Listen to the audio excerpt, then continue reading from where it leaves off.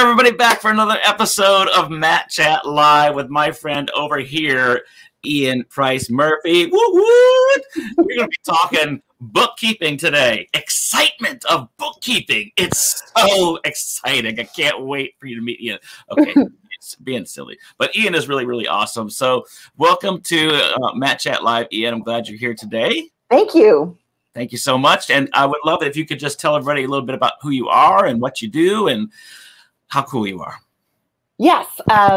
So I am an anti-spreadsheet bookkeeper. We use a method called Profit First, which I'm sure we'll talk all about. I have a bookkeeping service that's based in New York. I live in California.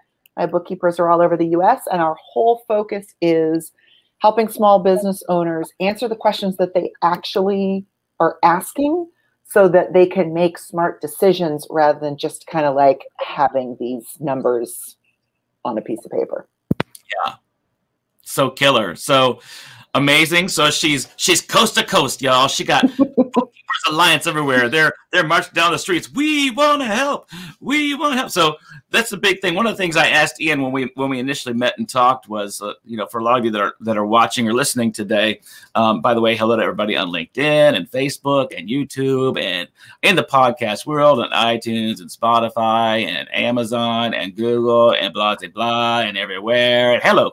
Right. So and Bookkeepers United Incorporated World Headquarters, whatever. So one of the things I was concerned about as a former brick and mortar business owner and definitely as an entrepreneur and somebody that has to keep up with my books. And by the way, I hope my bookkeeper is not listening because I have not kept up with my books the way I should, and I'm in trouble with her. But that's a whole nother story. She keeps me in line like I'm sure Ian does with her clients, and I appreciate that. But, if you already are a business owner and you already have a bookkeeper, you feel like, well, why would I want to hire Ian if I'm already happy with my bookkeeper? Or maybe you're not. That's another story we could talk about, too. So I asked that question to Ian earlier. So, Ian, in that thought process, if somebody's watching, listening today, they can get some information for sure as a bookkeeper, what things might be good for their business. But why would somebody want to contact you? Yeah, I think the short answer is even though, our business is called Moxie Bookkeeping because we've been around so long that we used to be the people that would come to your office and sit there for a half a day and go through all your stuff. That's not who we are anymore because of the changes in technology and all sorts of different things, just the way that things are done and the way the industry is moving. So where we really live and shine is to be kind of the outsourced financial department, because one of the big questions and one of the reasons I think it's worth the extra money to pay for an agency over a freelancer sometimes is that business owners, even if they have a great bookkeeper, they still don't always know that they have a great bookkeeper because they are not CFOs. And so they look at these reports and they go, yeah, I guess.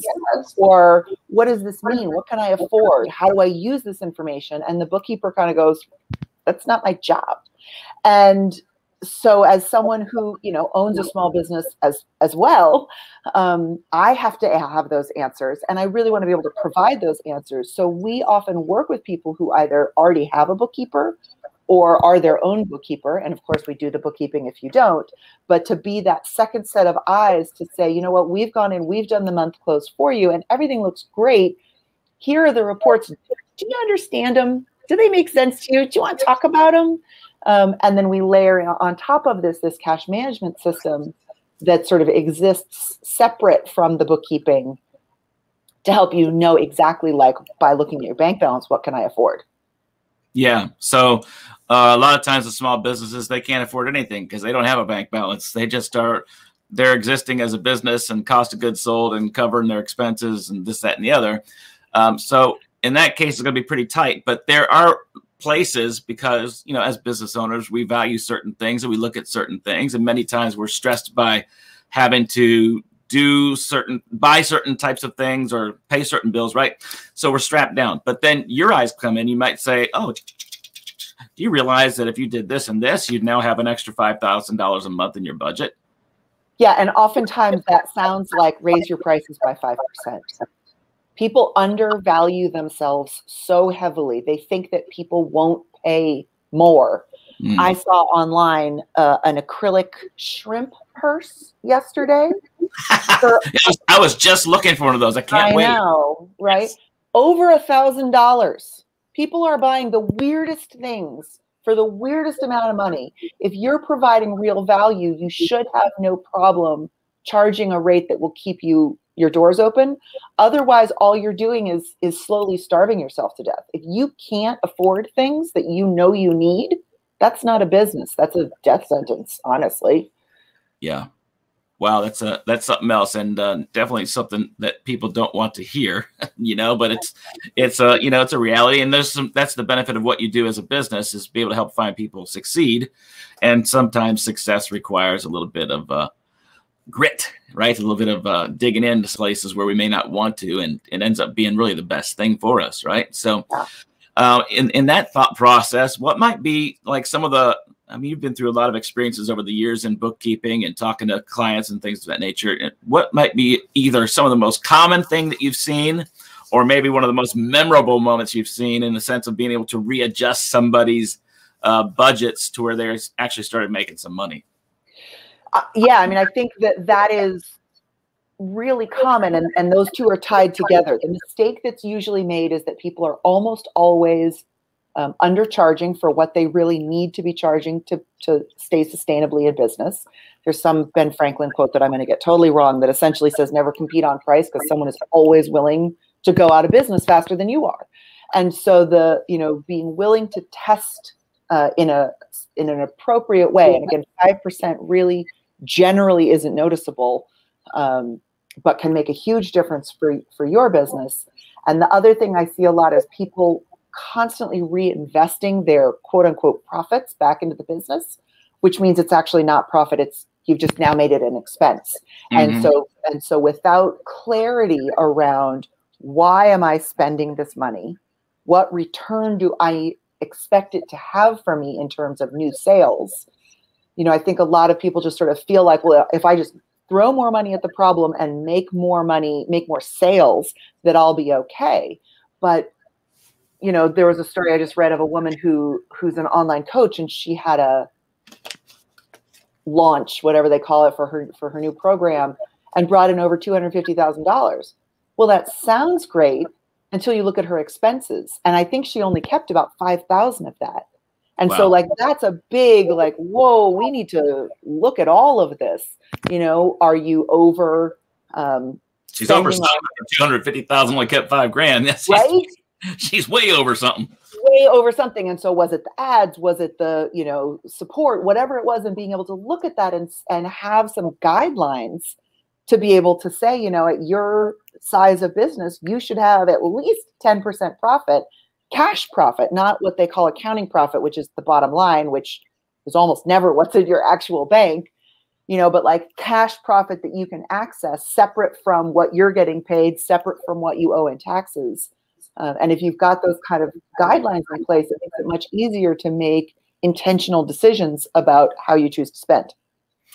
Yeah, so I'm thinking there's two different thought processes here. One, now as I'm an entrepreneur, I'm a coach consultant, so my price points and my bookkeeping is quite different than when I was in a retail brick and mortar. So, you'd said about add 5%. So, I know for a fact that, I would run my business at MAP pricing, minimum advertised pricing, and all the things, right? So I was competitive with the internet. So I'd play that game with customers all the time. Well, I got it lower on the internet. Once in a while it happens, but you run MAP pricing, typically it's supposed to be protected by the vendors, right? So MAP is always at about 30 points, right? So if you're at 30 points and you're at MAP pricing, or maybe MAP pricing might be, I don't know, maybe MAP's typically 30 points. So, but if you go up 5%, you're at 35% versus 30, and then you're no longer competitive with internet. So in that theory of raising 5%, and I'm throwing this really big curveball at you because I'm thinking it's something that people might be thinking about. Sure. If you raise that 5%, one, you're not going to be able to have as many sales anymore, because it's not that you're undervaluing yourself. It's that there's really legitimate competition there. And as a brick and mortar, you can't afford to compete with the big boxes. right? So then if you're at 30 points to go 35 or 40, you're definitely. So then of course the next thing is like, well, you got value. Like I'm a local guy, I can do things with that. It's the internet, blah blah. I bar all those conversations, just straight numbers. Yeah. Then what's the thought process there instead of just saying just bump it 5%? Well, to me, it feels a little bit like an off-the-rack suit, right? Of course, you have to tailor it to your unique position. So the general concept is raise 5%, but what you might actually find is, these are the 10 SKUs that people come in looking for that they're comparing to the internet. Fine. I can't shift much pricing there because that will drive people away. But when they walk into the store to get that because it's easier or cheaper or whatever, then I can have things that are higher value, higher ticket, higher margin available that they'll either impulse purchase or it's harder to find online, or there's some interaction that they will need or want to use. So one of my clients I had was a yarn store in Manhattan, right? So like not great margins, ridiculous overhead. And one of the brilliant things that they did was they started having classes. Like they had this retail space, shop closed at 5. They would do, an hour of knitting, crocheting, etc. classes in the evening, which provided something that you can't get online as easily, which is that feeling of like community support and, it bonded people to them in this really intense way so that they now had this super loyal following so that they didn't have to compete on price anymore. And they actually could raise some of those basic prices up a little bit. And because people didn't care at all. Yep. People didn't care at all because, and that gets back to this like value thing, right? So finding the way that works, not just for you, but for your clients. How does charging more actually serve your clients better? Now that's the sweet spot. Yeah, I totally agree. I mean, I'm down with that because that's the same thing that I preached to my employees and stuff at the time, because obviously, we provided things in our store that you would never get online. As a matter of fact, most people that would buy certain things online, I owned a music retail store. So if they bought an instrument or something online, they're going to get it in a box that got shipped to them from some factory, some warehouse somewhere. It's going to be crap when it gets to their house. Then they're going to come bring it to my store and say, hey, can you fix this? I'm like, yeah, if you'd have bought it here in the first place, it would have been perfect when you took it home. But now you bought something and now you got to bring it here. So how much did it really cost you, right? So people don't understand. They just look at price and they go there. So, that thought process you said, we did a lot of community stuff, like same thing. I think it's very important for any brick and mortar store to be, plugged into their community and providing opportunities for community to engage. And then in that instance, obviously those people are not, most of the time, those people are not going to question anything. They just come into the store and they say, I need XYZ. They go grab it and they pay for it. People that don't know you that well, people that are just shopping and have their phones, they're going to come in and be the price Nazis, right? I hate to say it that way, but they're going to be like, oh, I can get it online. Yours is $4, but I get it for $3.50. Okay, whatever, right? So. Yeah, and the answer is great. Go to, like you're not my perfect ideal date either. Like we don't have to be here together. You definitely don't have to buy from me, Right. And this idea that we should appeal to everyone, I think is also just crazy. It's not true in our personal lives. Why should it be true in business? Right. And you're absolutely right. I think, but sometimes it can be fear when somebody might need a client and they don't want to just walk out the door. They'd rather take a loss. But at the end of the day, they're going to expect the loss every time now. So you've got to set a standard in your business. So I think there are some values there. So, okay, besides that point now, for regular small businesses that are, I just know that so many people are strapped. I mean, especially now with 2020, there are some businesses that are doing fairly well, and then most everybody else is not. And now we're trying to circle back and come around. And there's so many things, social media you can do and community stuff things, and there's limitations because, how many people can be together in a space and masks and all this stuff, right? But what are some areas that you find most common that can be reassessed to create more business flow, more flow for the business, like not necessarily cost of good flow, like you just said, that's just reinvesting back into the thing, but takeaway for somebody to have some actual cash, right? Some money, profit. Yeah. And I think even for people that are really strapped, the thing sometimes isn't to look at what else you can do, but what you can stop doing. So now's a great time to let go of, low margin services, low margin items, things that are not driving the most sales, unless it's like the low ticket offer to get people in the door. But, if you're doing 12 things, and this is sort of like that Pareto 80-20 rule, if you, and just to aside, like, this is why I love bookkeeping. This is why I think it's super exciting. If I know what my numbers are, I can look at and find the 20% of things that I do that are generating 80% of my income. And so I can be like, great, so let me just get rid of that other 80% of stuff that I do. There's no reason for me to be everything to everyone. Now I can focus my time, effort, and energy and get better results in ideally less time with less stress. Super. And if people are like, I don't either have that information or that doesn't work out for me. The other exercise that I just took a ton of clients through in the beginning of the pandemic, was, what is it that you do for your clients? Not what's your service or what's your product, but what is it that you're providing for them? Is it an experience? Is it a relief? Whatever it is, how do you continue to give them that thing that they want and know you for in a different way? So, restaurants were kind of the easy one on this. What we're giving them is the ability to not have to think about what's for dinner or make it. Great. Well, you can't now come sit down inside. All right. Is the weather good enough for outdoor seating? No. Or no, we're not allowed to sit out. Fine. Fine. Then we could potentially do takeout, drive-through, whatever it is. Some people switched to delivery. There was a restaurant that we worked with that started delivering meal kits, since that's what they could afford to do. So they're still taking out the let me decide what to have and let's save you a bunch of time on making it. And now it's going to come out pretty much like the way that we do it for you.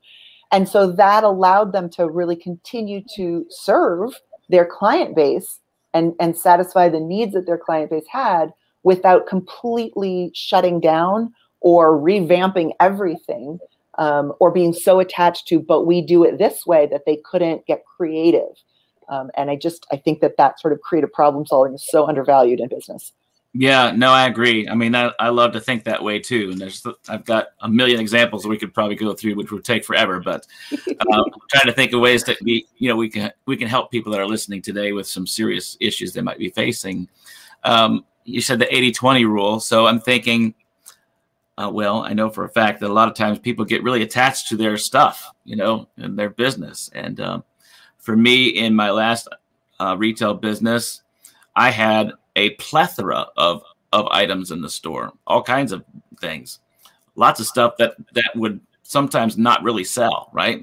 And we could get rid of them. However, there's seasons that those things are important to be there. And because it's like a place like a music retail business, you're going to have so many different people looking for so many different things. If you don't have them constantly, they're constantly not going to come back. Right. They're just going to buy it online. And that's a lot of business to lose, because accessories and value add on sales is really bread and butter for a lot of places like that. It's not the high ticket guitars and drums and things like that. It's all the accessories. Right. So you have to have those things around. You have to have stock. People want to come in and see, when they walk into a store, they want to see stuff, not just like 5 things. Go, okay, what's this, a flea market? Right. So in that instance, when you're talking about the 80-20, I think that's fantastic. I think there's a lot of things that could be cut down. There's a lot of items that may not necessarily have to be there. But when there is that situation where it's the necessary evil, like there's some things you're just going to have hanging on the wall. How do you handle that kind of a scenario with a customer that's really wrestling with, well, I can't do that, Ian. I've got to keep everything here. Yeah. Again, I think that rather than saying I can't do that, the question is, how do I make that work for me? There you go. That just that mindset shift can be so important, because, it may be something very different and uncomfortable for us, but if we can justify it with a story that appeals to our customers, then great. So yeah, people want to see stuff hanging on the walls, but what if, and obviously I'm not speaking from any particular place here, what if we decided we didn't have enough stuff to hang on the wall that would look good, right? It would end up looking like a flea market, because we don't want to have one size pick in every color combination ever. But we do know that people are going to come in and want something unique. Could we put it in the back and go for like sleek minimalism up front? Thank you, Apple Store, for making that okay, where maybe the, you know, what are you looking for? It becomes more of a concierge experience. Let me, you know what? I think we've got something special for you. Everybody likes to be special. And then you can go in the back and rummage through the flea market and be like, yep, here's the one that we've got. And now I know I need to write that on my reorder list. Or, you know, if it takes a week to restock and one other person might come in during that time, you know, so a lot of times you end up paying a higher per piece price when you buy lower, but sometimes tying up all of your cash to get a 10% discount is not the best idea, right? Cash is king. Cash is the lifeblood of your business. I tell you, those vendors could be pretty smart with their stuff. You know, you're like, oh, you got to get this right now. This is a deal we've only got going right now, and plus you get free shipping. And you're like, oh my god, free shipping, that'd be saving another $200 there. You guys are, I can't not do this. I have to do this, but we haven't paid the electric bill. That's all right. I don't care. We'll just do that, and then we'll pay electric bill later this week, right? Right. I gotta have these so I can sell them so I can pay the electric bill. Yes, that's the whole point. It's a wrestling match. Right. And so this is where I think that this profit first system, other side, this profit first system really comes in handy, because when you make that sale, you immediately take out a percentage to replenish inventory. You immediately take out a percentage to pay your taxes. You immediately take out a percentage to hold aside for profit. And then only what's left over goes into your overhead spending account. And that becomes your natural budget. You never have to create another budget again. Also, that's something you could do, like, for example, in QuickBooks or something like that. You'd be able to set up, it would just be accounts. So item XYZ, once it's sold, the cost of goods sold is $5, right? And the profit is, $1.37, let's say. So then in that $1.37, that $1.37 is split up into 3 places and goes to 3 different accounts, so that you only see certain things in certain places. Is that kind of how it would work, or? No. And the reason it wouldn't work like that is because of something you yourself said at the start of this. I'm behind on my bookkeeping. So yes, you could do all of this crazy stuff in QuickBooks and divide it all up so that when you looked, and I'm looking at you, when you looked, it was there. But the way that bookkeeping works is rear view mirror, right? It's mapping what already happened in the past, which is important. We need that. But we also need, as business owners, to be able to see the road ahead, right? And so this is why I do this a lot when I'm talking about profit first and bookkeeping, is the bookkeeping tells you where you've been, which you need to know. Profit first is like the headlights illuminating the road in the darkness ahead. So what I'm talking about is actually creating separate physical bank accounts. So you have one account that's your income account where everything gets deposited to, and then once a week, twice a month, once a month, you go in and you divide that up by percentage so that it's responsive to income fluctuations. And you say, great, I just made a $1,000 deposit. I'm going to put $400 of that into my inventory, and $100 of that into my profit, and $100 of that into my owner's pay and whatever, my taxes, so that I'm only left over with a couple hundred to go into my operating expense. And what that allows you to do as the business owner is what I'm pretty darn sure you do most mornings, which is pick up your phone, log onto your banking app and go, oh, that's what I've got in there. Okay, that's what I can afford. And that's not the true balance at all. At all. Unless it is. Unless you separate it out so that it actually is. Yes. Yeah. And so that's why I'm all in on this system, is because it gives you at a glance financial clarity without spreadsheets, without budgets, without software. It doesn't replace what your bookkeeper does, but it's like it's beans and rice. They're great on their own, but when you put them together, something magical happens, right? Mm-hmm. That's great advice. And I'm glad we get a chance to talk about this. That I know there's a lot of folks out there that kind of think some of the things I'm talking about, I don't have that business anymore. I miss it, but I'm also thanking the Lord I don't have it anymore, because I just I couldn't imagine what 2020 would have been like with that kind of a store. But nevertheless, I know some of the thought processes. And another thought process, we don't even go into this because it takes too much time, would be taxes. And for me, taxes was like a spare bank account. and I would use taxes that way, which could get you in big trouble. Big trouble. When you got to pay the tax bill and it's not really there anymore, you're screwed. But you know, I remember times I would be borrowing from the tax account to pay. It was still my money. It hadn't been, you know, actually paid. It was still just in a different account inside of QuickBooks, right? So we'd have what the balance was. What does it say? There. Yeah. Yeah, that's a big deal. So true. So true. Yeah, yeah. And thank the Lord I was able to keep things straight there. But it's a strong temptation. And it's really easy to, if you don't do what you're talking about, that's the whole point I'm bringing this up. It's really easy to be in the wrong mindset and get yourself really messed up, even unintentionally. It doesn't mean that you did it because you're being crooked or deceptive. You just sometimes don't even know. And because you don't even know, you end up getting in the hole, and it's such a really deep hole to get out of.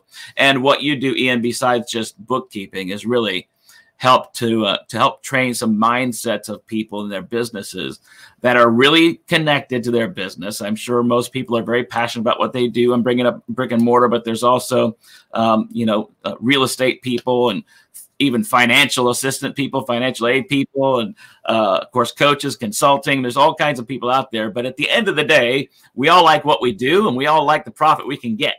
And we don't want to mess around with certain things, but there are things that are important to pay attention to, right? Even though I'm a consultant and coach and, you know, all this kind of stuff now, I still have to have a 1099. I still have to come up with the taxes at the end of the year and figure out what that's going to look like. And if you think, well, I just made $5,000. No, you didn't.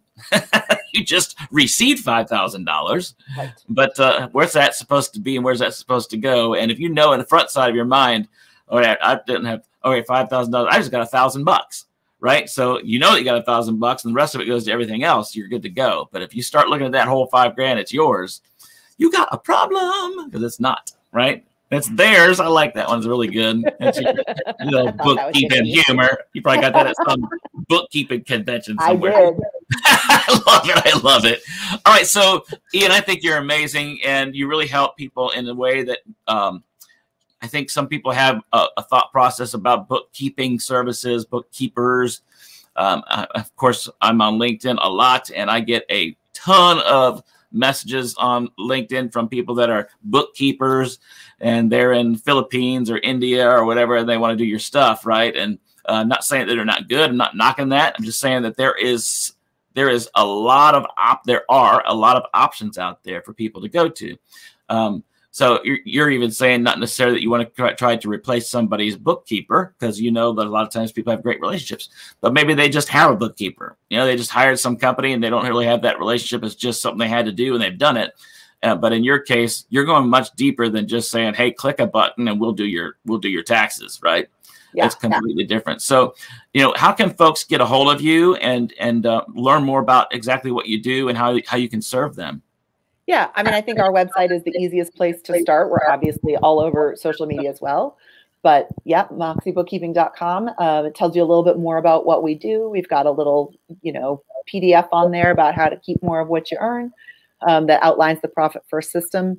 And, and then what I like is if price is really your concern, then go ahead and hire that bookkeeper from the Philippines. And now you don't have to worry about, are they doing it right or not? And so, we also do training with Profit First. We have a group class coming up in April. So anything you need to know, just ask me. I freakishly love this stuff, like to an insane degree. And I get that very few people do. So I'm always happy to talk about it and come on things like this and just chat. Yeah, that's so great, Ian. And you're right. It's not that common that you find that out there. I mean, I'm sure there is, but I haven't seen that much of it, so it's really great to have you here. And for folks to get a chance to meet you, because anybody that's watching or listening to this that has a business, you have to have somebody's service like Ian, period. There's something about what she does that you just have to have. So if you have to have it, you might as well have it right. And that's one of the things that Ian is really proud of in her life and her business career. How long have you been in business, Ian? We hired our first employee in 2003, and I had been a freelancer for almost 10 years before that. That's fantastic. So, yeah. over 20 years experience right there behind her, not to mention the people that she's got on her team. It's just, I'm sure there's some amazing people that you've vetted, that you've hired as well. So Indeed. Again, here's one more time. Here's her website, moxiebookkeeping.com. 2 Ks in that thing, moxiebookkeeping.com. And you can reach out to her and find out more about what they've got going on. And of course, you know, even like she said, they may have some videos or some courses or things available that might be beneficial to you as well. Maybe you're not ready to hire somebody, but you want to take the first step. Then that's something that you can find over there at moxiebookkeeping.com. So thanks for the moxie, Ian. You got some moxie, girl. Thank you. Thank you. And if there's one thing as we're getting ready to leave out here today, for those folks that are watching or listening, and something we maybe touched on or maybe we didn't, and you have this moment now to speak to that person, what's one thing you could say to help them through this year, 2021? Check your mindset, keep your head up, and set aside 1% of your profit into a savings account. Savings account, 1%. That's what I'm talking about. That's good advice there, folks. Good advice, because you shouldn't be in debt. Right? You got to work your way out, because there's freedom in being debt free. That's for sure. So thank you so much, Ian. I appreciate you being here today, and thank you so much for being here at Matt Chat Live. Thank you. Thank you.